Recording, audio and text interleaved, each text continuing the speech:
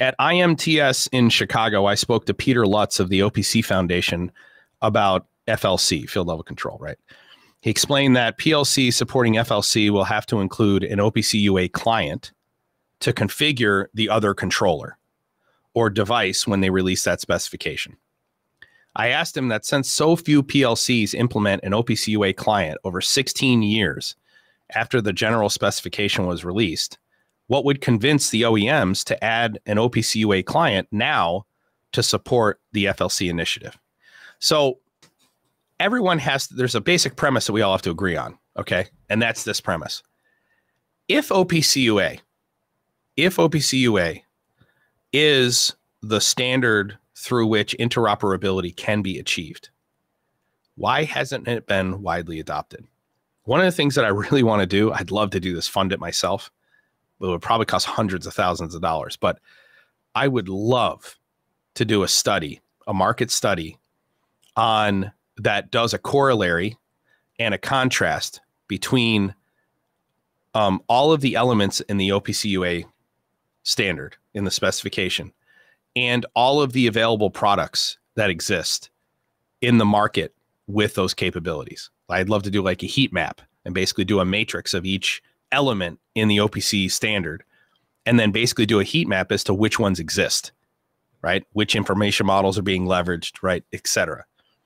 How many of the companion specs are actually being used? And I'll guarantee you, more than half of the OPC specification has no implementation. Not little or single or few, but no examples of it being implemented. More than half. So we have to accept the premise right now, in order for this conversation to make sense, that the market has told us OPC-UA is not the mechanism through which interoperability will be achieved. And the reason why is exactly what Matt just said there. 16 years after the spec, 16 years, we do not see wide adoption. Why?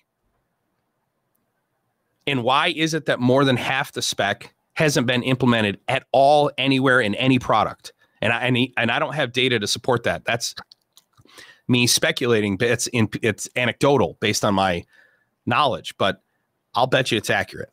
But I would have to fund a study in order to prove it. Okay. Matt finished his comment. He said Peter's response was that the use case didn't exist before, and that the market will pressure PLC OEMs to add this capability. So the argument that Peter said is, even though we wrote this 16 years ago, nobody's been wanting to serve out the entire information model, okay, from a PLC. That's essentially why you would put an OPC server on board, so that you could basically browse the entire information model and you could consume it at will. Okay, that would be the use case. Right now, when we start talking about time-sensitive networking, so you guys see it abbreviated as TSN, but when we start talking about TSN, which is, in a nutshell, all TSN is Ethernet with determinism. That is, we guarantee that the message was received and we know exactly who received it. That's all that really TSN really means. It puts in a bunch of mechanisms in there to make sure that you're prioritizing time-sensitive information and that messages are received in the proper order and all that kind of stuff. But for the lay person, TSN really is Ethernet with determinism. We're guaranteed the message was received and it was received by the person we wanted to send it to. Okay, that's all that really is in layman's terms. He's arguing that the use case hasn't existed until now for browsing entire namespaces, which simply isn't true. Do you want to know why? Well, MQTT was created in the late 90s, right around the time when TCP was winning the protocol wars. MQTT was created so that you could build those browsable namespaces. A gap in the market already existed in the late 90s for this piece. Now, that wasn't the big reason was, how do I send data points? MQTT was really initially designed, how do I send data over the wire when I have very limited bandwidth? And how can I send oil and gas telemetry data at a much higher frequency than pulling it every 15 minutes or every once per hour. Like that was really the solution. And the answer was, let's create a stateful protocol that's edge driven and report by exception. And if we're only reporting by exception and we're pushing the message, we never have to request for the message, then we can eliminate so much of the consumption of the bandwidth. And then same thing like with the header. Let's keep the header really, really small. Let's not send a lot of definition information when we're instantiating that connection. Let's not send a lot of, and I'm going to go over this list from another member of the community about the limitations of MQTT here in a second.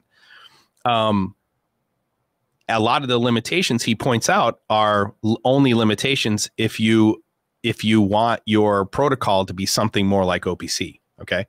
But Peter's argument that the use case for wanting to browse namespaces in smart things didn't exist until now, and it didn't exist 16 years ago, is just patently false.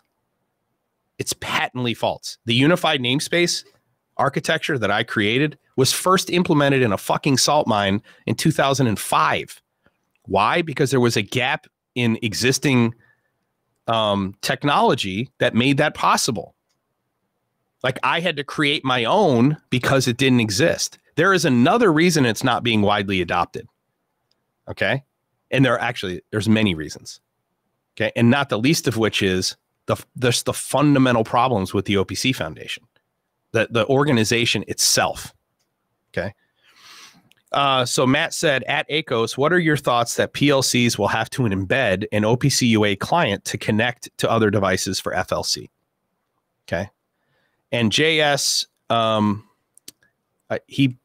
know who this is, but I don't know if he wants us to actually use his full name. So I'm just going to use JS. One of the smart, I love Matt and JS's exchanges in the Discord server. If you want to see great conversations, but JS really hits the nail on the head here. He says, so I know this question is directed to ACOS, but I'd like to chime in. So outside of a few of the PLC makers that are big on machine to machine over OPC-UA. Okay. So think, for those of you who do like process control, think, produce consume tags in Rockwell controllers. So you know how you would use a produce or consumed tag in Rockwell controllers to do controller to controller communication over their native over SIP, right? What he's talking about is outside of a few PLC makers that are big on machine to machine over OPC-UA, instead of doing native field bus, the native protocol with produce consume, you're going to use OPC-UA for that communication. He's saying outside of the few PLC makers that are big on that, I don't really see this taking off. The PLC open function block was neat, but few companies wholeheartedly adopted it. Also, not having to map in and out field bus payloads is a pretty good use case, right? So he's making a point. He's saying, Peter, you're wrong. Okay. So then he puts together a list of arguments here, and he says, pretending to be interoperable is the header. And he says, if you look at TSN, which is time-sensitive networking, okay, remember how I described it, which FLC relies on for determinism. So and determinism is getting it to the place it's supposed to go and confirming it got there, okay? Many of the field bus organizations are using TSN to enhance their own competing field bus technologies. Correct. And Matt Paris has a paper coming out that sort of shows how that would happen. If you look at the stack, the communications protocol and profile, you'll see where TSN would get inserted in there to do that. Okay. But why would one create a new version of a field bus while also participating in working groups to consolidate them? It's a great question. Well, why is it that people create their own field buses? And that's a whole other discussion. I'm not going to get into it, but really what it boils down to initially is speed and control. That I want to have control over the protocol, and I want it as fast as I possibly can get. Number two, his header is Rockwell doesn't care. So if ODVA is working on a TSN implementation of Ethernet IP, and ODVA is largely influenced by Rockwell, I'd say largely influenced, I'd say completely controlled by Rockwell. Why would Rockwell bother implementing an OPC-UA client with the SIP companion spec? Great question. The answer is they wouldn't. Mitsubishi doesn't care is the next header. If CLPA is working on a TSN implementation of CC-Link IE, and CLPA is largely influenced by Mitsubishi, and I would make the argument that it's controlled by Mitsu, okay? Why would Mitsubishi bother implementing an OPC-UA client with CC-Link companion spec? And the answer is they wouldn't be, and that's why they haven't. The next header is Siemens is confused. If Siemens recently enhanced their controller firmware for OPC-UA client support, and PI is largely influenced by Siemens, why would PI bother working on a TSN implementation of Profinet? And the answer is they wouldn't. And then he says FANUC doesn't even bother. That's the next header. If FANUC or FANUC, depending upon how you want to pronounce it, plans to continue using their range of native protocols, for example, IO-Link, SRTP, SNPX, FOCAS, and support popular field bus protocols like Ethernet IP and Profinet, and still not use OPC-UA in any of their hardware, why would FANUC implement an OPC-UA client at all? And the answer is they wouldn't. And moreover,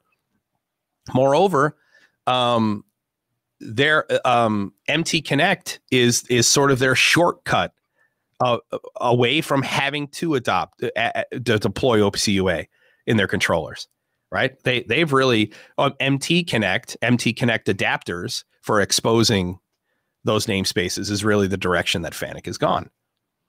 All right, Matt Paris responds with, before they can tackle TSN, time-sensitive networking, PLCs must embed an OPC-UA client to be compliant with FLC controller-to-controller or the in-progress controller-to-device spec.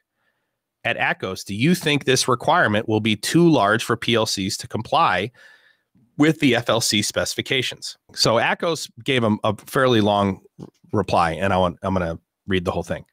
He said, I do not think that you can speak of PLCs in general. There are PLCs which use cheap 8-bit processors, and there are PLCs using high-performance x64 architectures. Definitely, there will be PLCs which will not be able to implement this. I would say most.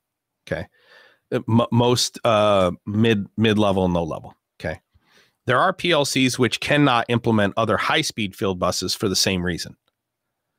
As the cost of compute is getting cheaper, more and more PLCs will be able to implement complex communication mechanisms. I am more worried about TSN plus pub sub than about PLC compute performance. I would be more concerned about PLC compute performance, and here's why.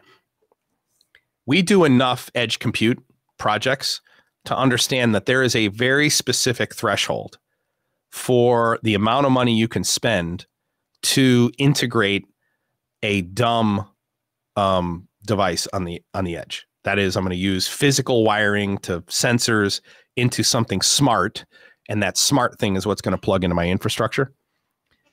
We've done enough of those implementations to know that you have to do everything, engineering, hardware spend, all in for about $800 per node. So for each device I'm going to put on the plant floor, I can't spend more than basically $800, including labor, in order for an organization to say that we can justify the cost there. Okay. That's about the number. Now, for some organizations, the threshold is higher. For some organizations, the threshold is lower. But in general, if you use the $800 number, you're really safe. I mean, like it works in like 80% of the cases, 90% of the cases. Okay. In order to hit that $800 number, you have to compromise on computational capability. And one of the first things that gets thrown out is any overhead that is non-mission critical. And let me say this, deploying an OPC server, you can do this yourself, okay, if you want to, okay? You go ahead and like install KEP server on a virtual machine, connect a series of devices. You could create simulators if you wanted to, and then set up a couple of clients that are going to go ahead and poll that server and adjust the polling, the requests. Start out with, I'm requesting once every 60 seconds for data, and then move that down to like 1 second and watch how the CPU cycles spike. One of the big limitations in OPC is the computational overhead required to respond to requests is a function of the frequency of the requests. The client itself has a lot of control over how much horsepower you need to use in order to respond to messages. That's one of the fundamental, this is one of the biggest issues I have with OPC-UA, the client server architecture, even if I'm using pub sub. Okay. He says the current Siemens S7 1500 PLCs can handle 30 parallel incoming OPC-UA connections. I did test this, and it can run a production line in parallel. But why would an OPC client be a problem?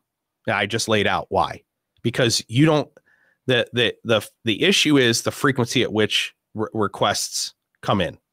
Okay, you literally you could spike the CPU.